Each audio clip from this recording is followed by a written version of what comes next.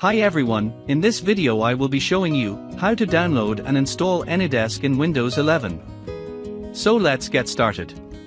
So just go to Google and type Anydesk.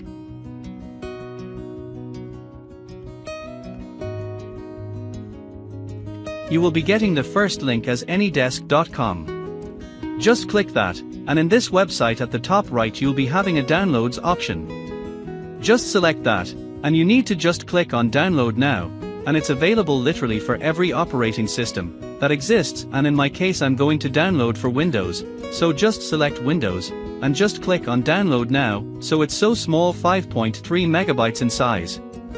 Hardly would take a second.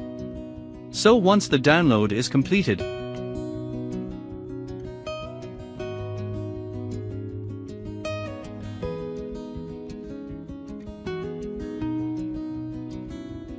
just double-click it, and you'll be getting this Anydesk dialog box.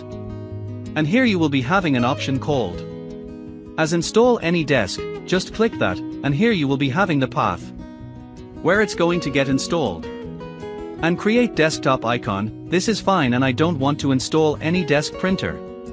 So just uncheck it. And enable auto update. Just click on accept and install. And that's it, Anydesk has been now successfully installed.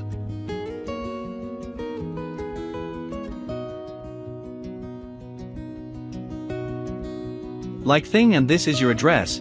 If you give this to someone else, they can just access your system.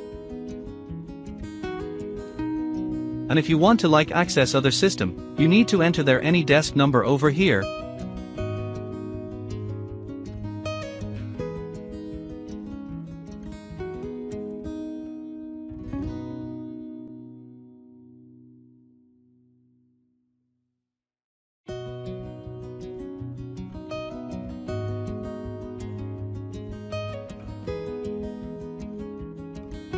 Do check the playlist of my channel. I have done a lot of server and computer tips videos.